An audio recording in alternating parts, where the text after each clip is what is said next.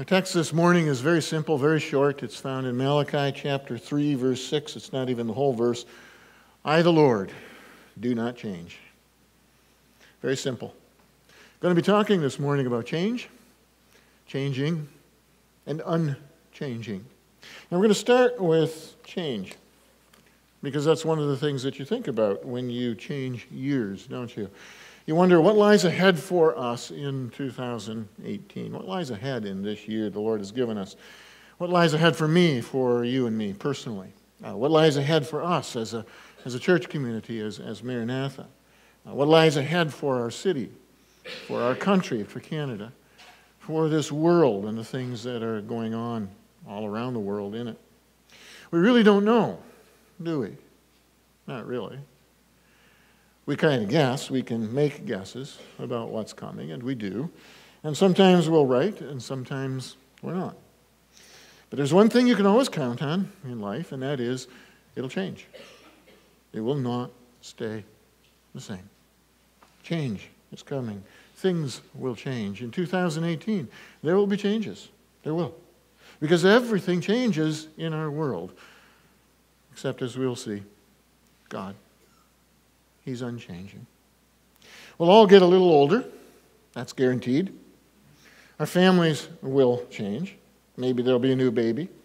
Or maybe the baby of the family will move out. Maybe one of our children will get married. Or we become grandparents. Some of us may lose a job this year. The workplace may close, or something else may happen, while others may get a promotion and a raise, or some may find a new and a better job. And some people will change careers, maybe because they lost their job. Some of our young people will graduate from school. We'll have some grade 8 students who will graduate, and high school students will graduate, college and university students, and they'll move on, perhaps to new schools, to new teachers and courses, or maybe enter the workforce for the first time, as a career, that is. Some of us will probably experience health issues. Some of us will lose loved ones. Some of us will have friends that move away. And some of us will move away. We'll change cars. We'll change houses. Our lives will change. And we're in the middle of change here at Maranatha too, with Pastor John's retirement at the end of November. Staff and others, myself, for instance, we've had to step up in new ways, and so are you, so are we as a congregation. Will we find a new senior pastor this year? And if we do, how will that change things around here? The world will change around us. The headlines, who knows what's going to happen with North Korea? Who knows what's going to happen in Syria or South Sudan with all those millions of refugees? Could go on and on and on, because change goes on and on and on. Now, there are people who love change for change's sake. Not many. Most of us don't. Most of us are kind of reluctant about change, a little anxious about it. We know it has to happen, but you feel comfortable where you are, whatever the case may be. We're not sure what's coming. Change can be a scary thing, can't it? Change can cause anxiety and stress. Even good change, because you don't know what this is going to look like. It can make us feel anxious. It can make us feel out of control, really. And that's why we turn to experts to try to tell us, what's going to happen and how we can prepare for it. So the last week, the media has been full of those kinds of stories, right? Experts in various areas trying to tell us these are their predictions for 2018. This is what may happen in sports, or in business, in the marketplace, or in finance, or what may happen in politics, or in the geopolitical situation in the Middle East, or in the presidency in the U.S., or whatever the case might be. Maybe they'll be right. Maybe they won't. We'll find out, won't we, as we go into the year. The Toronto Star usually, in the past at least, has interviewed psychics about the new year. I haven't seen anything like that this year, but they'll make predictions for the year. That's also why newspapers will publish horoscopes, right? It's so that we hope we can figure out what's coming. and be ready for it. Have some control over it. Not be as anxious about it. We're looking for some kind of guidance, some kind of direction, some kind of certainty that we can rest our lives on. Some way to stay in control. 4 things that I want to start by talking about with change, aside from the fact that it's inevitable. The first is that change brings loss with it. We lose something when things change. We lose what has been for what is now going to be. We lose what we've known. Even good changes bring loss because you've lost whatever was there, whatever that was, and it was what you knew. Even in a bad situation, when it changes for the good, that can be a little scary too, because at least in the bad situation, we understood what it was like and how to navigate it. And now you're moving into something new. You're losing something. You lose friends. You lose all kinds of things in different ways. So, for example, graduating as a student is a wonderful thing. It's a mark of achievement. Gained something. And there's a piece of paper to say so and a ceremony to go with it. And then you lose the school that you knew. And the friendships and the teachers and the courses and the familiarity of all of that as you move into something new and exciting, but you've lost that. So change brings a loss of some sort. But change, secondly, brings something new challenges. There are new things that require new ways of thinking, right? New ways of doing things because it's changed. The old way of doing it isn't going to work anymore. The old way of thinking about it isn't going to work anymore. We're going to have to figure it out. And those are challenges. And sometimes there's obstacles that get in the way because we're not sure we can figure that out, or things that stand in the way of us succeeding in that. But there's challenges. So, for example, that promotion may be a wonderful thing. More money, more responsibility. But there's it, right? More responsibility. New responsibility. New things that I have to do, haven't done before. Can I do it? Can we do it? Change brings challenges, doesn't it? But then the third thing is that change brings new possibilities. New things are possible. New things can happen. It doesn't even mean that what was before was a bad thing. But when things change, it's like that kaleidoscope that you have when you're kids, and you turn it, and a new pattern emerges. There's a new opportunity of some sort there. New things. Dynamics change in your situation because of it, and new things are possible as a result. You may be forced to think differently, and out of that will come new opportunities. And that's part of what we're learning here at Maranatha as staff with Pastor John's retirement. We miss him. It really changes things. But we're also finding it changes the dynamics in relationships, and we're finding that we're learning how to be a team in a new and different way because we have to. So there's new opportunities as well, and that's always true with change. It can make us anxious, but it can create opportunity for new things that weren't there before, whatever that might look like. So change brings loss of some sort. Change brings new challenges. Change brings new possibilities, new opportunities. But there is one thing that will not change, and that's the fourth thing I want to talk about. God doesn't change. Ever. The Bible talks about him changing his mind about things. That's talking about it in context of prayer and so on. But the fact is, God doesn't change. Who he is doesn't change. I, the Lord, do not change, he said in Malachi.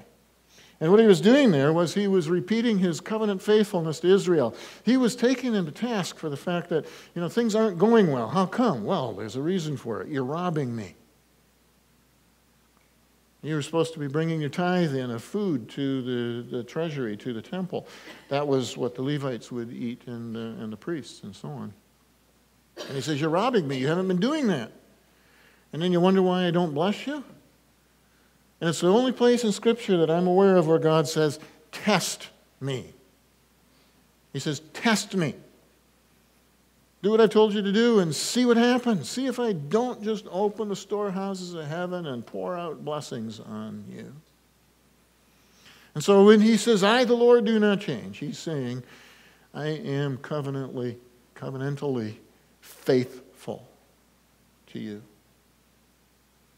In fact, he goes on in that passage, the prophet says, so you, O descendants of Jacob, are not destroyed because the Lord does not change, because his love does not change, because the fact that they're his people, that he has taken them to be his possession, does not change.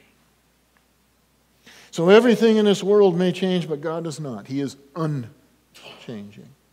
He is the rock, then, that doesn't shift, doesn't move, is at the foundation of life. Because you see, God's different from us. We change our minds. We can be fickle. Or we can be untrustworthy. We can decide one thing and then do another. But not God.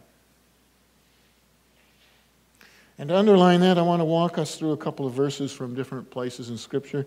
1 Samuel 15, verse 29, Samuel says this, he who is the glory of Israel does not lie or change his mind, for he is not a man. He is not a human being that he should change his mind. He doesn't lie. He doesn't change his mind because he's not like you, because he's not like me, because he's not like us. He doesn't lie. He doesn't change his mind. He keeps his promises. He is forever faithful.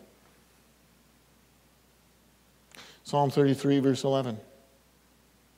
The plans of the Lord stand firm forever, the purposes of his heart through all generations. God makes his plan, and he carries them out. He carries them out through generations, and you think about that. I mean, already at the fall, you have God saying that I'm going to set in motion a rescue plan. Even as he's pronouncing the curse, he's saying, I'm going to do something about it.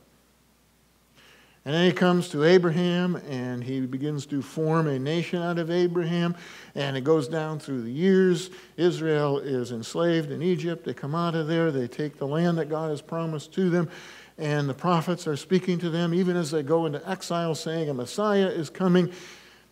And at last, in the fullness of time, Jesus comes. He is the Messiah. It took generations, it took centuries. But God did not swerve from his plan and his purpose. He does not swerve from his plans and his purposes. He will bring them to completion. When we sing, mine are keys to Zion City, Zion City is as certain as the fact that you're sitting here right now. Don't know when it'll come, but it will come. Because he is unswerving in his purposes. James 1, verse 17, every good and perfect gift is from above, coming down from the Father of the heavenly lights, who does not change like shifting shadows. Every good and perfect gift comes from him because he's a good father who loves his children and who loves the people that he has made, his whole creation. So he gives good gifts. Talked about that in an earlier time and place here. You can count on God. He isn't fickle or capricious, and I love that phrase. He does not change like shifting shadows. That's something really insubstantial, isn't it? Shadows move, shadows shift. As we move around, shadows shift. God's not like that. We may be, but he's not. It means, for instance, you do not have to watch out for his moods. You don't have to kind of try to read God and see if it's okay to come to him now. He's not like shifting shadows. You can come to him always in repentance and in faith as his child, knowing that he will receive you, love you. because he doesn't change. He's not fickle. He's not like shifting shadows. Hebrews 13, verse 8. Jesus Christ is the same yesterday, today, and forever. Love of Jesus is the same for us. His sacrifice is unchanging. The way to salvation doesn't change. Still through his sacrifice and through his sacrifice alone, as we receive it through repentance and through faith, he's still the way, the only way to the Father. Could go on. God's word does not change. God doesn't change his promises. His character doesn't change. He is full of loving kindness and compassion for his children. He's good. He's truthful. He's just. He's compassionate. He's patient. He's kind. He gets angry at the same things that he always got angry at sin. And he loves the same things that he always loved and always will, in terms of righteousness, goodness, and anyone who turns to him with a contrite heart. Remember that?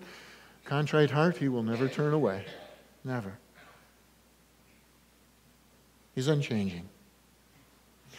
Now, the fact that we live in a changing world, but we have an unchanging God, means two things for us. First thing is this. I think it's incredibly comforting. I think it makes us feel safe and secure, because he's like that rock then. When everything else changes in our lives, and sometimes it feels like you're in a hurricane and everything that's not tied down is blowing loose. God's that rock. God's present there. God's unchanging. Still loving, still in control, still God. And furthermore, he's at work in all of the stuff that changes around us, all of the things that happen in our lives. We can count on it. He is at work in it. Romans 8, verse 28. We know that in all things God works for the good of those who love him, who have been called according to his purpose. So no matter what happens this year, no matter what comes your way or my way, no matter what it is, God is at work in it. It may not be a good thing. It may be a sad thing. It may be a hard thing. And we may not understand it at all, but God is at work in it. For your good and for mine. For all those who love him. There's something comforting about that.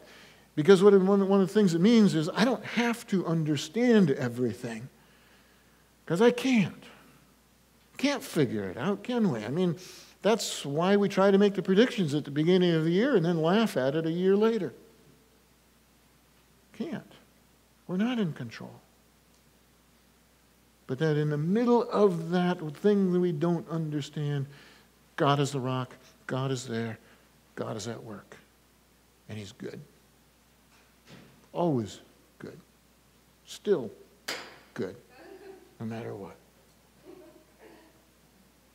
So that's the first thing. I think that God unchanging is incredibly comforting, safe, secure, a rock. Second thing, though, is a little more uncomfortable. And that is this.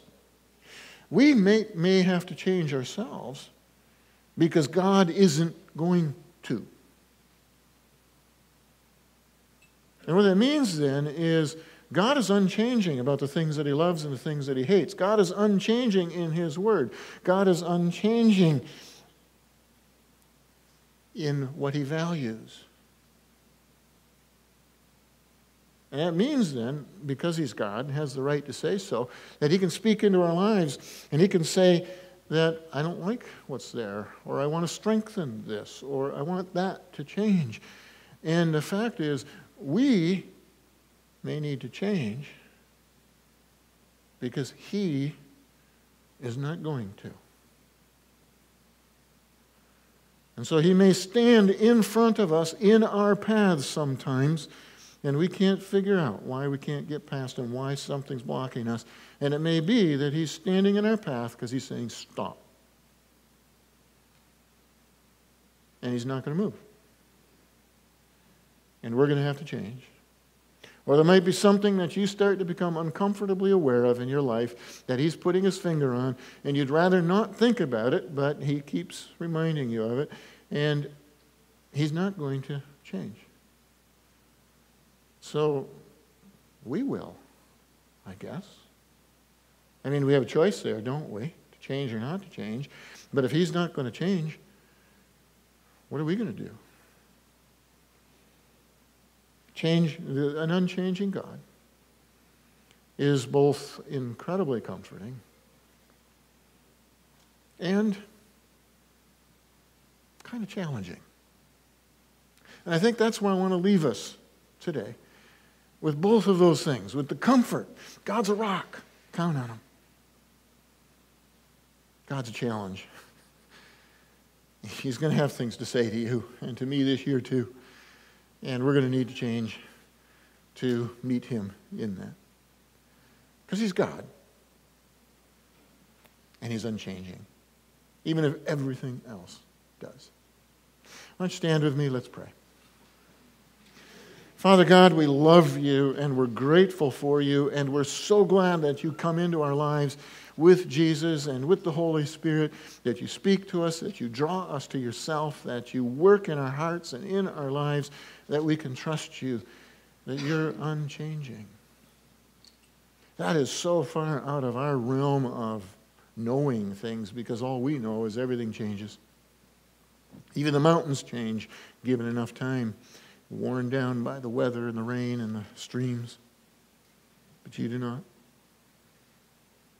And I pray that you will reveal yourself to us this year as a God who does not change as we walk through the changes that come in our lives, that we may put our hope and trust in you, that where you challenge us, we may bend ourselves to you rather than trying to get you to bend to us, because you're the unchanging God. You are God, and you are God alone. Amen.